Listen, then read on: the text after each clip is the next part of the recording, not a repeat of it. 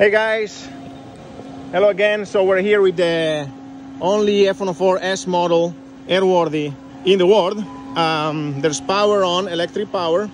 There's hydraulic as well. We're gonna see a gear swings because we're doing some of the final checks for this airplane, for some functional checks in the next few days, so stay tuned. We're gonna see now the landing gear swing, which is a pretty interesting thing to see, and how much is complex, the system is complex to allow to fit the landing gear legs and the wheels inside the airplane, because there's very little room in the airplane. The aircraft is jacked up, so it's not touching down, right? And we're gonna see a gear swing with the 3000 PSI, two systems that the aircraft has. And I'm here with Andrew, legendary AJ, Sean, which is down there, director of maintenance, AJ here, assistant and lead crew chief. So here we are in the S model. We see the 3 green right now, landing gear level. For the purist, that light there is aileron and rudder unlimited. That means that the full travel of aileron and rudder is allowed. As you can see down there, at the aileron, so they have a full excursion. That would be when an aircraft is in flight or on the ground and it has landing gear extended, so it allows for more. So the aircraft theoretically is going slower, so you need more travel to control the aircraft's slower speed. Higher speed, that's limited. So when AJ is going to retract the gear, you're going to see that light go off. Go ahead, AJ, retract. Get up.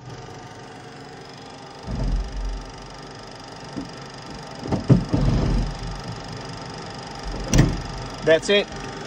Aileron and rudder unlimited is off, so now they are limited. So they travel very little, or much less, because otherwise at the higher speed there will be too much load on the surfaces.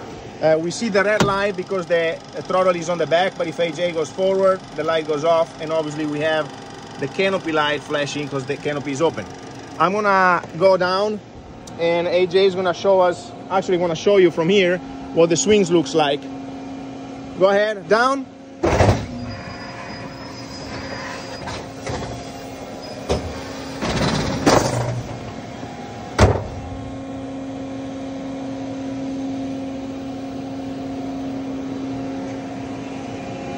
Okay, go up one more time.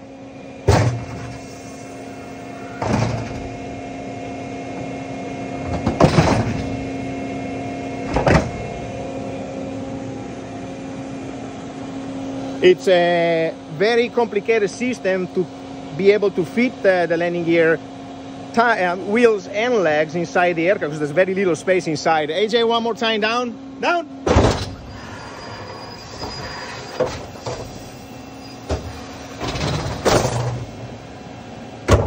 Now, as you see, they don't move very smoothly, and that's normal at this point because the mule we have, hydraulic mule outside, it doesn't provide as much flow of hydraulic at 3000 PSI as the aircraft actually will be able to do. So that's why you see that discontinued movement. Go up, AJ.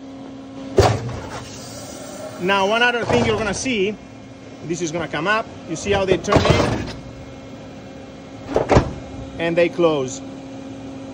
Down one more time. Down now. When it gets to the end, you're gonna see the main actuator, they're gonna rotate. That's the down lock. When they rotate like that, that's the down lock. It's a mechanical lock that the actuators they do. And as you see, these main doors, they stick out, they stay partially open when the landing gear is down, because there's not enough room when this actuator is extended. So they made it in a way that when the landing gear is down, these doors stay slightly open to allow that. All right, that's it. Thank you, AJ. We'll see you next time. We have something a little bit exciting. Hopefully the next one will be a flight.